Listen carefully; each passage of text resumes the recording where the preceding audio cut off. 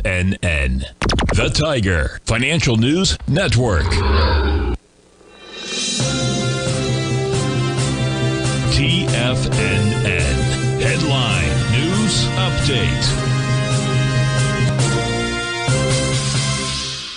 Good morning, everyone. Basil Chapman here on this Wednesday the 16th of October, mid-month. We're looking at the Dow up 138 after making an all-time high at 43,277 yesterday, then suddenly diving down. It's very interesting that it did that because within the context of, let me just do this here. Within the context of going to all-time highs and then getting stopped out of any kind of new buy and then putting in a tight stop for anyone getting in at a high, that's always very tough. But that sudden turnaround based on the semis, that was quite something. But look at the S&P. The S&P trading right now down 5 at 58.09, making an all-time high at a leg E. It was actually a peak E right now. It didn't make a new high yesterday. It did the day before.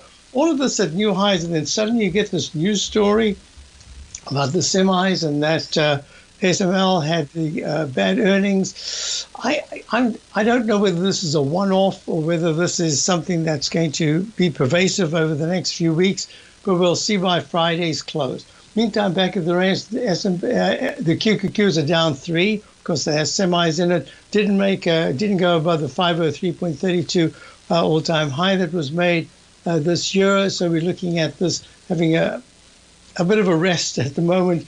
IWM, now this is where the story is. IWM of 2.41 at 225.50. This is really important because now you've got the Russell, and this is what we've been anticipating for subscribers to the opening call, that there's a chance that the small caps can suddenly, as is a breather in some of the sectors, the small caps can come on strong. Let's go to gold. Gold right now, gold is up at 26.93, just under the recent high, doing very well. The dollar, funny enough, is in leg D, right at the 200-period exponential moving average. This is where it's going to take a little bit of a breather. We'll see.